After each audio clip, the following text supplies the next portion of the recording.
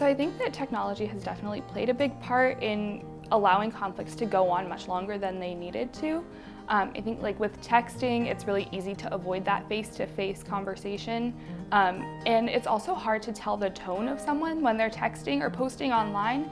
I think sometimes it can feel really aggressive, and maybe it is, but maybe it's just someone trying to explain their point of view, and that's not really able to come across clearly when you're online or texting versus in person.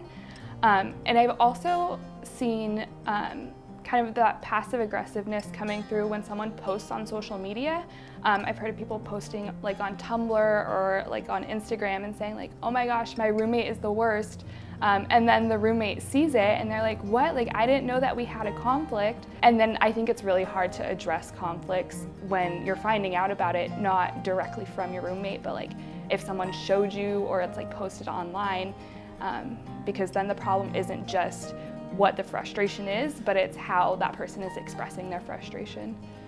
And I think it's important to have these conflict conversations in person, like they get over quicker, you get to a more complete solution, and it's this couple-minute conversation rather than days or however long of a drawn-out texting conversation. It's always these underlying things left over from a texting conversation, or maybe you're not quite on the same page. There's a lot of things that get lost over text message that can sound either passive-aggressive or offensive to people, depending on how you write your sentences or if you put emojis or periods or not. Some people put periods after their sentences all the time, and others might. So when you put a period, they might take it to mean that you're mad at them. So having that conversation in person where you can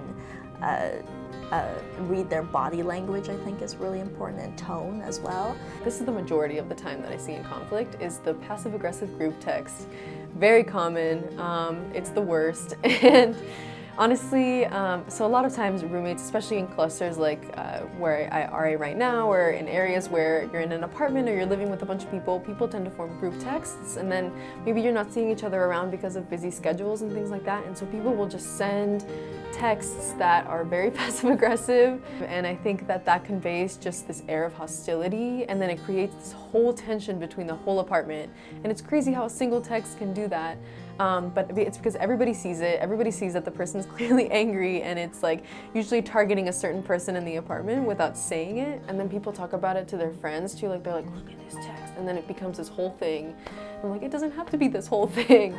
And I think that that's a huge issue. So I know that schedules are really busy and things like that, but I think it's really important to talk about things directly. And if you notice an issue and you don't know who it is, I think it's really important to just call in a meeting for everybody. And I know this is hard because of scheduling, and I know that it's hard to kind of get everybody to want to do an apartment meeting, but I think it will turn out so much better in the long run.